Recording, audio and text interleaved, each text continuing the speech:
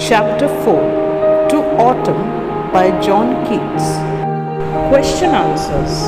Question number 1. How does the poet address autumn in the opening lines of the poem? Answer. The poet addresses autumn as a season of mist and mellowed fruitfulness. He also tells us that autumn is a close friend of the sun. Question number 2. Describe the setting and the mood of the poem from the first stanza of the poem. Answer.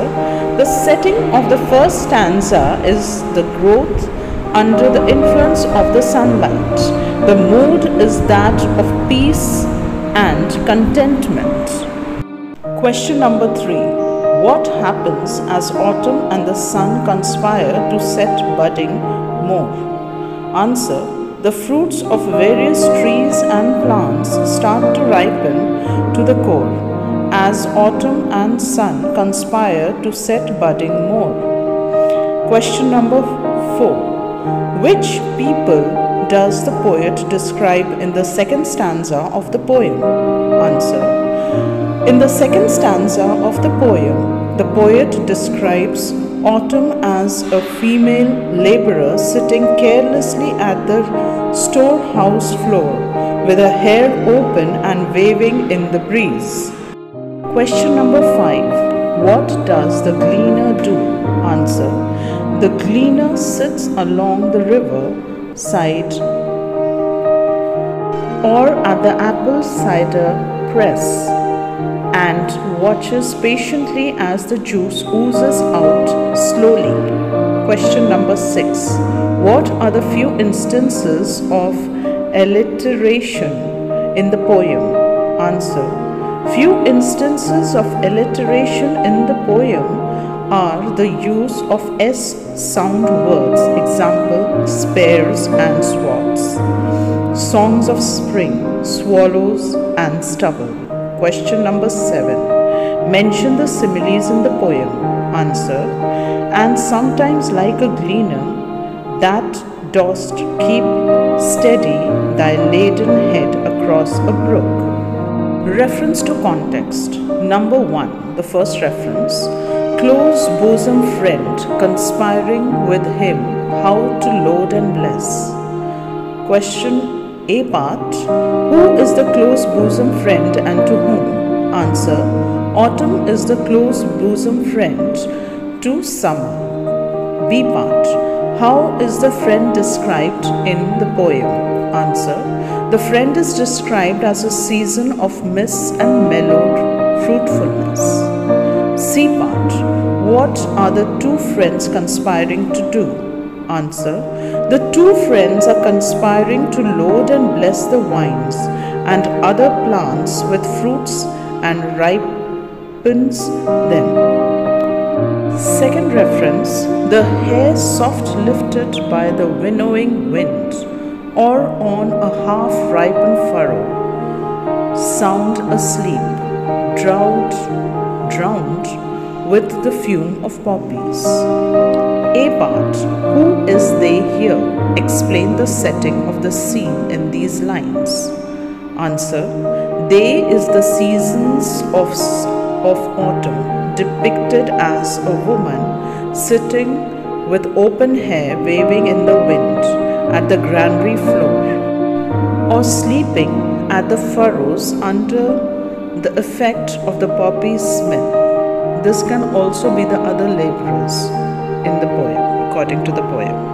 B part. Who falls asleep and where? Answer. The season of autumn depicted as a woman falls asleep at the partly done long narrow trench in the field made by a plough. C part. Explain the expression half-reaped furrow and fume of poppies. Answer is. Half-reaped furrow are long narrow trench in the field made by a plough, and the fumes of poppy is the smell or the fragrance of the poppies growing in the field.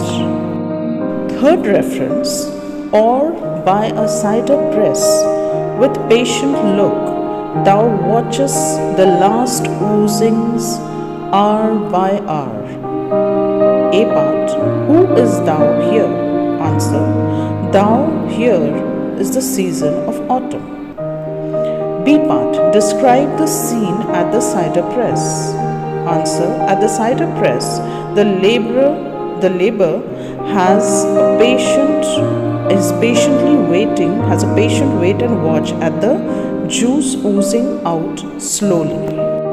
C part, what does the poet mean by oozing hours by hours? Answer, the poem explains here the extraction of apple juice for preparing cider or vinegar.